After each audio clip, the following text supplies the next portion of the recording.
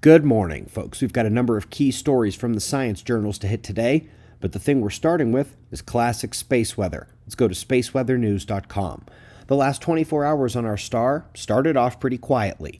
Then as the sunspot dropped its flaring and the solar wind hit stability here at Earth, the northern filament erupted. That was the enormous snaking plasma filament coming in behind the coronal hole. It lifts, and as it erupts, you can see the Hyder flare below it. It was just about a week ago that the leading portion of the filament became visible as the solar tornadoes cresting over the limb, but they spilled over at high altitude and produced the long snaking filament that isn't there anymore. Folks, this is not large enough to be scary, but scientifically relevant for sure.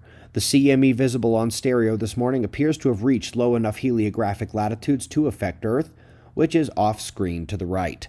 Minor geomagnetic storms may be expected because the CME would be coming in right behind a coronal hole stream. It's expected in about 3 days. Top quake of the last day was another aftershock near the South Sandwich Islands. Hopefully it stops shaking down there at some point. And we're off to the article, starting with a bit of cosmology. You get 2 guesses on this one. You should only need 1.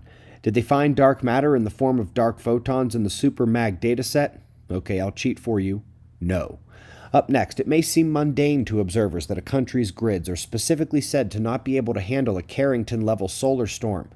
But that expressed recognition is rare. It's implied all over, it's mentioned at conferences and gatherings, but indeed, great to see the math flushed out in the peer-reviewed journals.